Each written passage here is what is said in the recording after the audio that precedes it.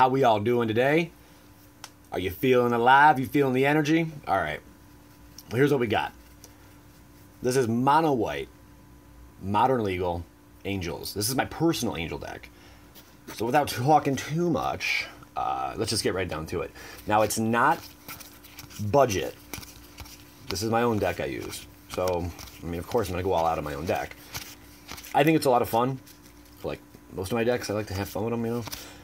Actually, any freaking deck in Magic really is a lot of fun. Anyway, Seraph Sanctuary. I'm only running one of these. When Seraph Sanctuary enters the battlefield, you gain 1 life. Whenever an angel enters the battlefield under your control, you gain 1 life. Also, tap it, add 1 to your mana pool. Rogue's Passage. Why are you running a Rogue's Passage, you noob? Well, I don't know. This deck is based around lifelink.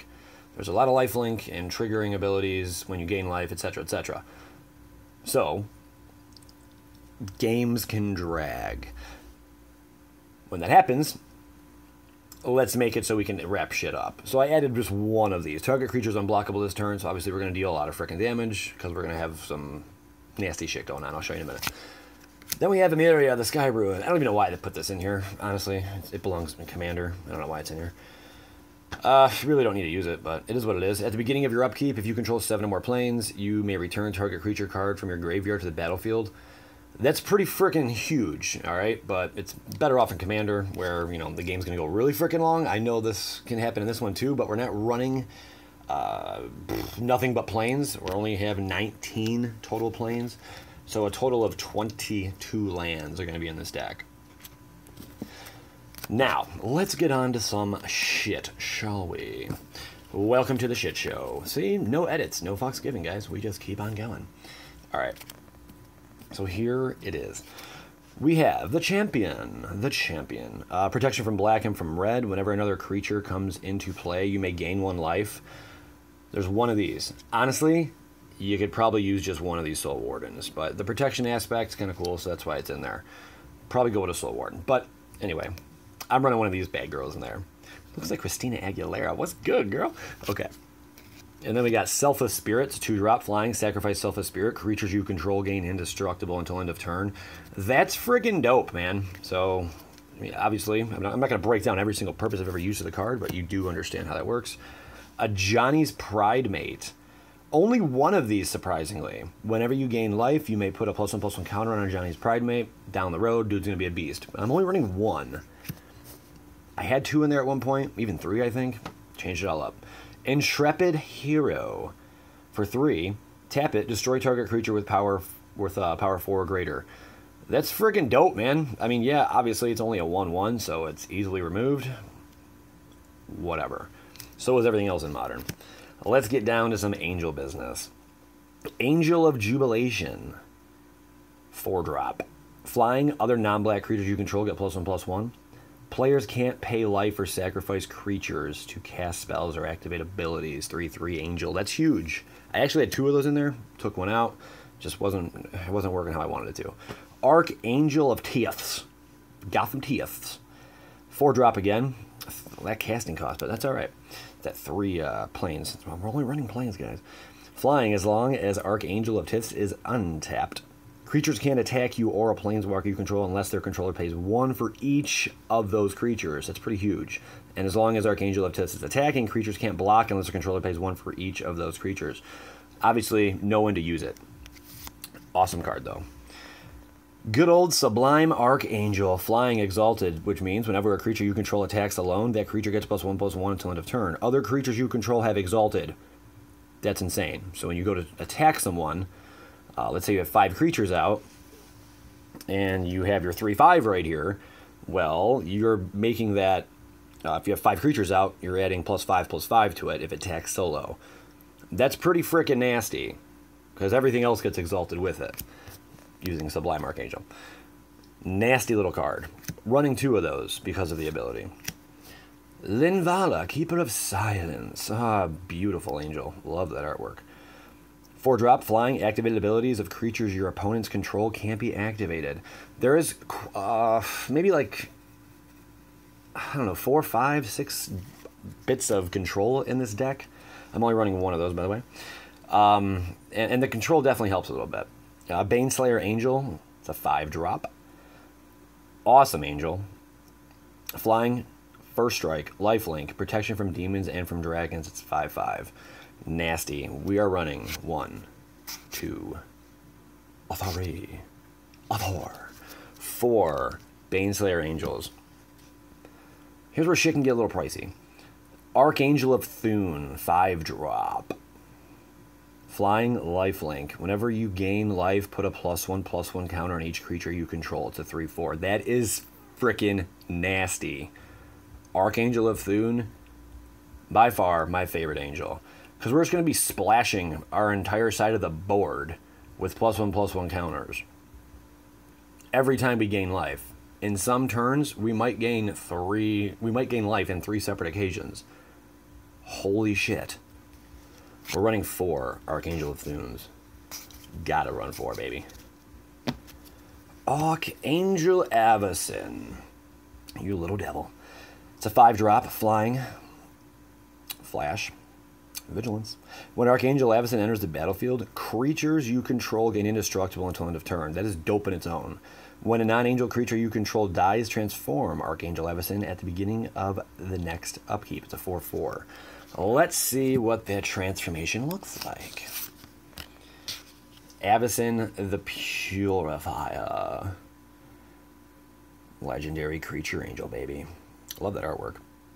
When this creature transforms into Avacyn the Purifier, it deals 3 damage to each other creature and each opponent. It's a 6/5. That's nasty. When that does occur, we're going to be freaking wiping some shit on the other side of the board. Hopefully. You'd think. Sunblast Angel. Probably the cheapest angel in this deck. It's a 6-drop. Flying. When Sunblast Angel enters the battlefield, destroy all tapped creatures. It's 4/5. That's pretty dope. Especially if your opponent's running heavy in creatures. Just imagine freaking just wiping off anything tapped over there. Sick. Admonition Angel. Almost didn't make it. Almost didn't make the deck because we don't have too many lands. It's not crazy heavy in lands, but it's a little nice addition in the end. It's a 6-drop. Creature Angel. Well, how do I keep saying that? Creature Angel. Obviously, Moss. Flying Landfall. Whenever a land enters the battlefield under your control, you may exile target non-land permanent other than Admonition Angel. I'm going to call it Ammunition Angel. I like that. When Ammunition Angel leaves the battlefield, return all cards exiled with it to the battlefield under their owner's control. Another means of control in the deck. Not bad. Oh, you're not an angel. Where'd you come from, Elshnorn? You little sexy Cenobite. Alright, it's a 7-drop. Praetor. Praetor. Vigilance. Other creatures you control get +2/+2. Creatures your opponents control get -2/-2. This card is stupid sick. Yeah, there's a lot of high casting costs in here. You're probably wondering, what the hell, Moss? What are we going to do to freaking bring all these creatures out? Well, I'll tell you in a second here. Avacyn, Angel of Hope, 8-drop, baby. Such a gorgeous card. Flying Vigilance, Avacyn, Angel of Hope, and other permanents you control are indestructible. That is a nasty card to have in your deck when you pull it out. She gonna go crazy. Johnny Goldmane. Yep, I'm running a Planeswalker. Oh my god. Maybe not even the best Planeswalker for this, but I liked its abilities. You gain 2 life ability. That whole gaining life thing, I'm fond of that. Also, the +1/+1 counter on each creature you control. Those creatures gain vigilance until end of turn. So just splashing +1/+1 counters on each creature. That's insane. Put a white avatar creature token on the battlefield with this creature's power and toughness are each equal to your life total. We're going to have really freaking high life. And we're going to make good use of that large creature if we get him out. Here's how we're going to get all those cards up, buddy. We're going to ramp this shit using mirrors. For only 3, tap it, add 2 colors to your mana pool. I'm only running 3 of these. 1, 2, 3. Only because it's colorless mana, so I didn't want to flood it too much. Gold mirror, because a lot of my stuff is casting cost, like 2 or 3 planes, so that's why I only have 3 of those in there. Add a planes to your mana pool. It's a 1/1, 2-drop. Not bad. We're running 4 gold mirrors. I said, you know what? Amonkhet, I like ya. Aketra's a monument. I love ya. Legendary artifact. White creature spells you cast cost 1 less to cast. Whenever you cast a creature spell, create a 1/1 white vigilance warrior creature token with vigilance. I said vigilance twice. I'm sorry. I'm so sorry. But yeah, I mean, I was gonna splash in a bunch of tokens in this deck, like using what's it called? Spectre's Procession. But I didn't end up doing it. I actually had 2 in the deck, and I took them out though. And I know having a bunch of creatures with Exalted would help if you had a ton of tokens out. But there's a lot of other elements this deck is working on to stay alive. Contagion Engine. Oh, you are amazing. Only one of these, by the way. Contagion Engine. Here, one of these back here. There you go. Contagion Engine. When Contagion Engine enters the battlefield, put a -1/-1 counter on each creature target player controls. That's badass alone, but it gets better. But wait, there's more. For 4, tap it, proliferate, then proliferate again. That means you choose any number of permanents and or players with counters on them, then give each another counter of a kind already there, then do it again. We're going to have a shit ton of counters on shit. It's going to be madness. And with this card out there, it's just going to be stupid. Gruul War Plow. You got all these angels, but there's no trample, Mr. Moss. Guess what? Gruul War Plow. It's a 4-drop. Creatures you control have trample. I don't even give a shit about the secondary ability. We're just using it for its trample. This card I thought was strictly dope. Dragon Throne of Tarkir. Legendary artifact equipment for 4. Equipped creature has Defender and 2, tap the card. Other creatures you control gain trample and get +X until end of turn, where X is this creature's power. Equip for 3. Just imagine if you get a Johnny Goldmane out, you get that, let's say, for F's sakes, a 50/50 freaking token out, and then you use that card with this equipment. Oh my god. Think about that devastation. You are going to deliver a pounding to your opponent. Nastiness. There's probably a better card out there I could have used, but I got a Tamio's Journal. I just like that if you sacrifice 3 clues, you can search your library for a card. It's basically like a tutor ability. Pretty nasty. And also at the beginning of your upkeep, investigate. Until you tap 2, you get to draw an additional card. Not bad. One of those. Path to Exile, you gorgeous, gorgeous card. We got 4 of those nasties right there. So 4 Path to Exiles. Now for a sideboard. Kind of an interesting sideboard.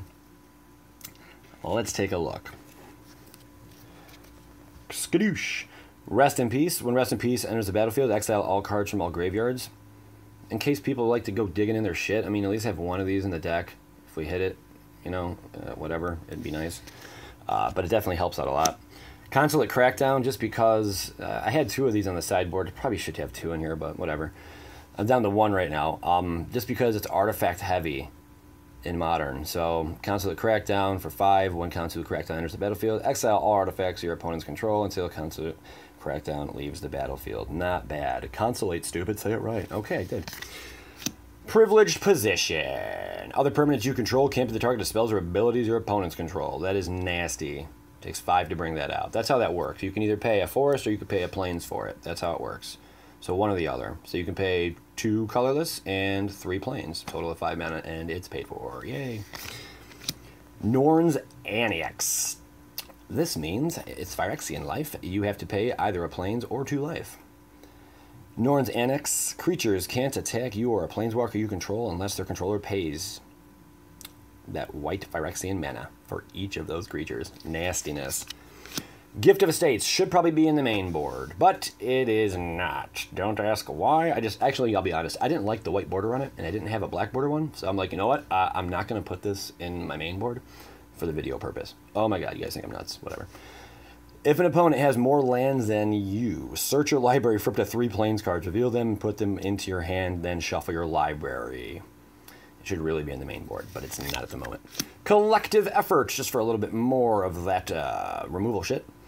It's got the Escalate, tap an untapped creature you control, and you can do even more. Choose 1 or more. Destroy target creature with power 4 or greater, destroy target enchantment, or put a +1/+1 counter on each creature target player controls. Nastiness. Wrath of God, because why the hell not? Just a board wiper. Sudden disappearance. I think this card's great. If it was instant speed, it'd be a little bit different, but whatever. I don't think it really matters, to be honest. Someone's gonna be like, yeah, it does! Triggered, that's it, son of a bitch. Alright, exile all non-land permanents target player controls. Return the exile cards to the battlefield under their owner's control at the beginning of the next end step. That's crazy because, let's say it's kind of an even match out there. You just drop this thing out, then you swing, and then you win. We'll see ya. Good game, sir. Because everything's exiled from on their side of the board. So they can't do shit.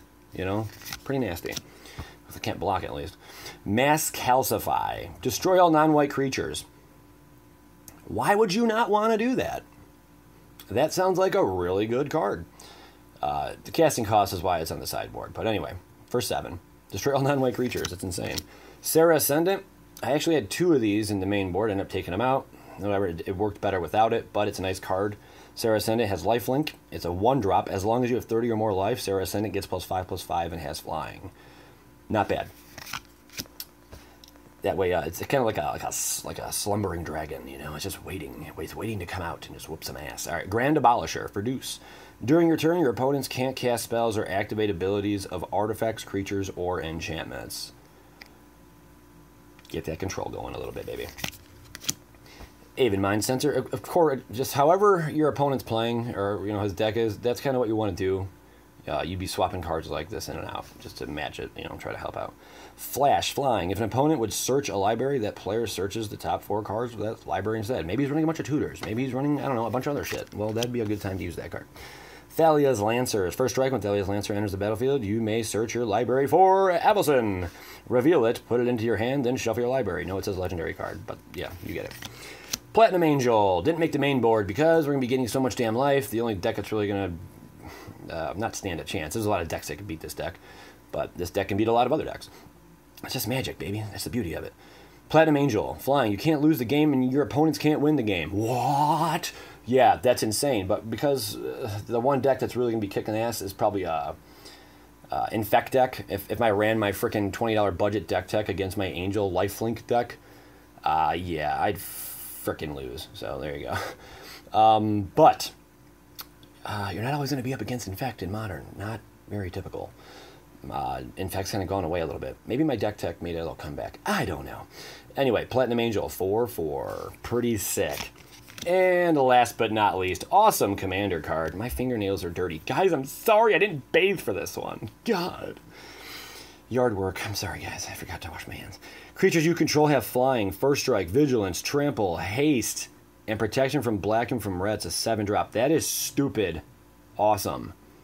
Great in Commander, too. One of those. Well, you've seen it all. And this is not in the sideboard, but it was just an honorable mention. And that is the beginning of each end step. If you gain 4 more life this turn, put a 4/4 white angel creature token with flying on the battlefield. Because why the hell not? All right, well, I hope you guys enjoyed this deck tech. If you like it, I don't know, give it a share. Hit the thumbs up. It means a lot to me. And I'm looking forward to see you guys next time in one of my deck tech videos. As always, peace, love, and anal.